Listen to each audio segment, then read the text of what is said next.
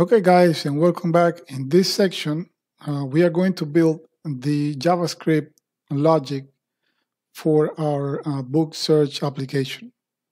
So heading back into Sublime, I am going to create another directory. This one is called JS. And inside JS directory, I'm going to create a new file. And I'm going to call it app.js. Let's say the file. And here I'm going to start by using jQuery. So I'm going to say document that ready function. And inside here, I'm going to start by creating a variable called output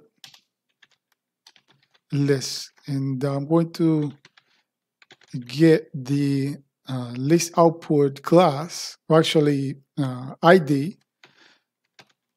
So I'm going to say document get element by ID.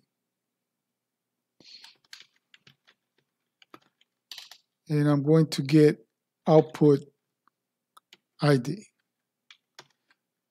I want to create a book URL.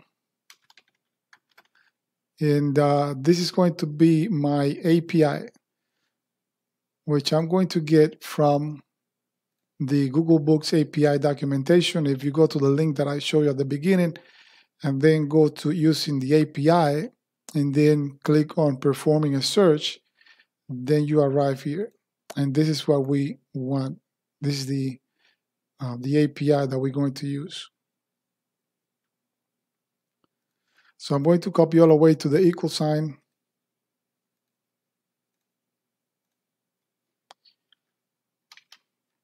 And insert it here.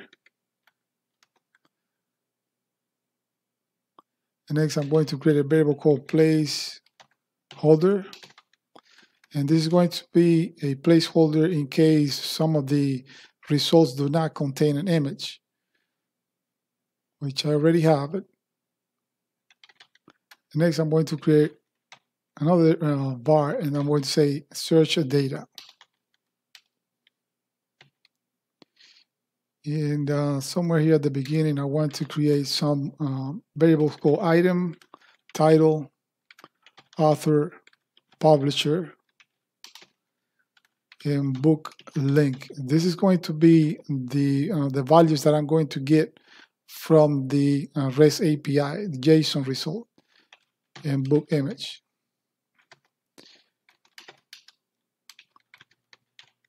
So if you go back into my index, the button has an ID of search, and that's what I'm going to get here using jQuery.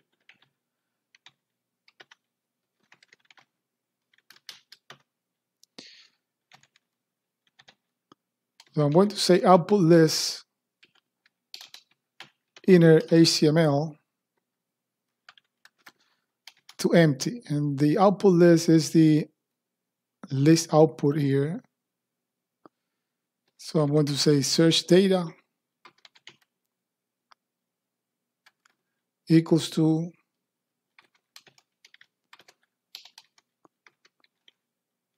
search box that value, and this is going to get the value input from the user. And here we're going to say handling empty search input field in case the user forgets to enter a search and press the search button. So we're going to say search data equals empty string, or search data equals null. Then we're going to display some error. We're going to say display error function. We're going to tackle later. Else. And this is where we're going to handle our submission. We're going to use an Ajax jQuery function. And this function takes a URL, which is the book URL variable plus a search and data, which we get it from here. Okay, book URL plus search data. Also, data type, that will be JSON.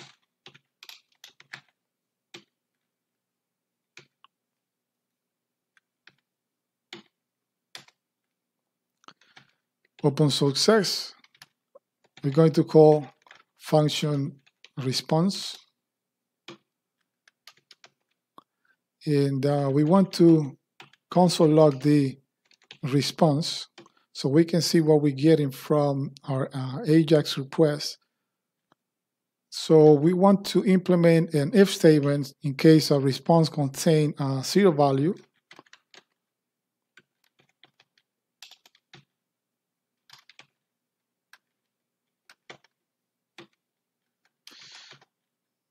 We're going to say alert and no results. Try again. Okay.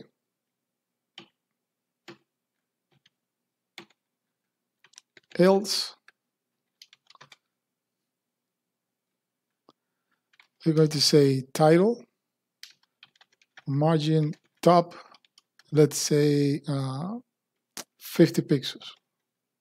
Actually, let's make it 10 pixels. And we're also going to say book list, and the CSS, visibility, visible. And then we're going to call another function called display results. And we're going to pass the response. And then we also need to implement, in case we get an error, another function. We're going to use alert that says something went wrong. And somewhere here we're going to use our search box ID to clear the value. Okay, so next let's go ahead and implement the display result form function. But before we get there, let's go ahead and test the response. So somewhere here, instead of calling display results, let's comment this out for now, and let's take a look at the output of our console. We should have some output displaying in the console. So let's go ahead and save this. And let's go back into index.html, and let's create a link to our index, to our app.js. So I'm going to say source JS app.js. And one thing I forgot to mention is that we also need to include jQuery. Refresh the page, and let's say Python programming. Let's perform a search. Let's inspect that console, and we got an error. All right, so after debugging the app, correcting a few errors, so let's go ahead and submit a search.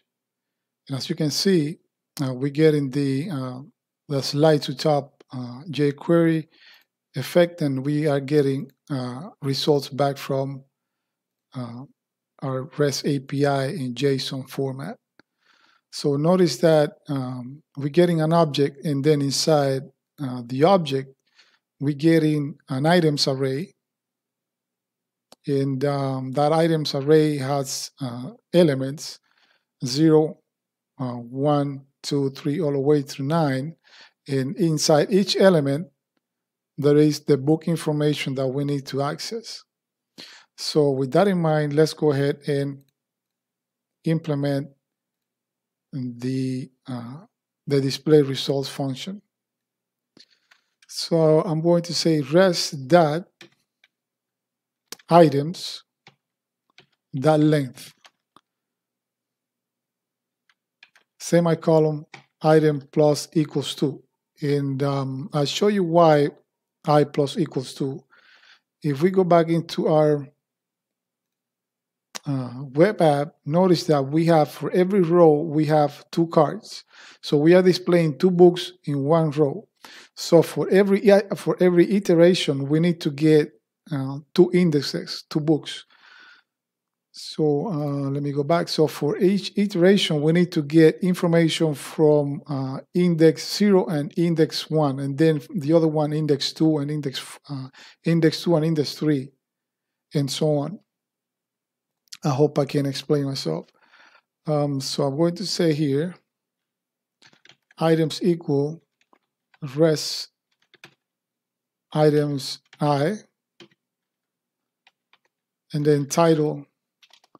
So basically what I'm doing, I'm getting the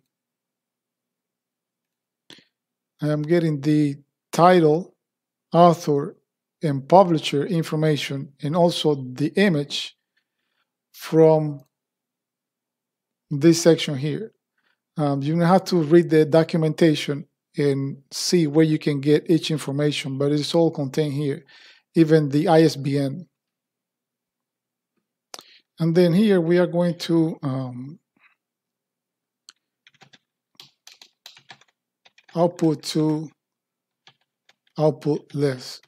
We are going to say output less inner HTML plus equals, and we're going to create a div, also a class. We're going to set it to row, margin top 4,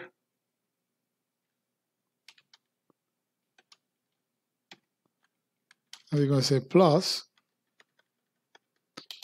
and I'm going to use another function. This one is going to call format output, and I'm going to pass these variables here.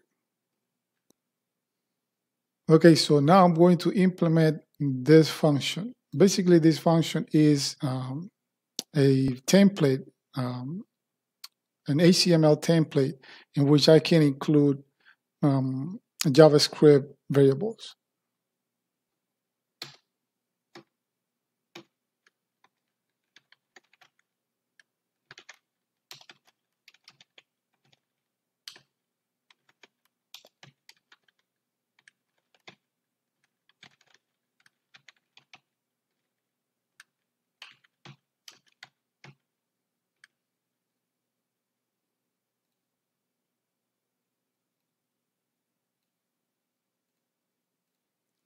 In this section, I'm going to use the viewer URL to view the book once the user clicks on the link.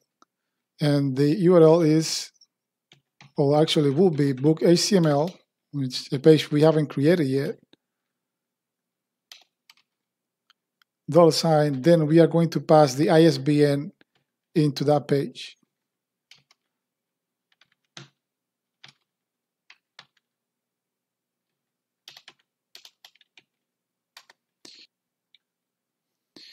And somewhere here, I'm going to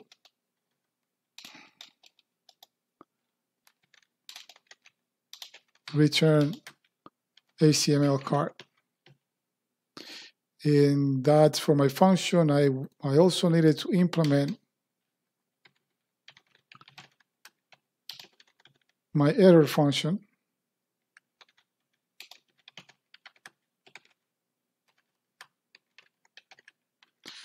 For when the user forgets to enter input. And I believe that's it. So I'll go ahead, save, and let's run it in the browser.